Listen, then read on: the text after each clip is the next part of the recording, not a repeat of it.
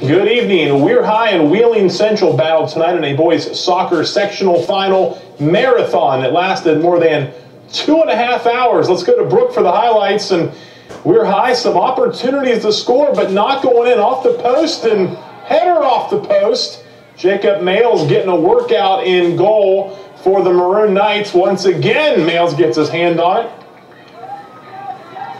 And we go to a shootout, 110 minutes worth of soccer. We were scoreless in the shootout. Josh Pulaski, the goal. Maroon Knights up 3-2 in the shootout, but Weir High's Austin Hoover gets it tied up at 3. Big save here by Josh Barney. Shane Davis makes it 4-3 Weir in the shootout. This in round 6, and a save here would clinch it, and Barney makes the stop, and it is time to celebrate. After 2.5 hours of soccer, Weir High wins the sectional on to the regional finals at Wheeling Island Stadium. The West Virginia Regional Finals this week. Tomorrow, unbeaten Wheeling Park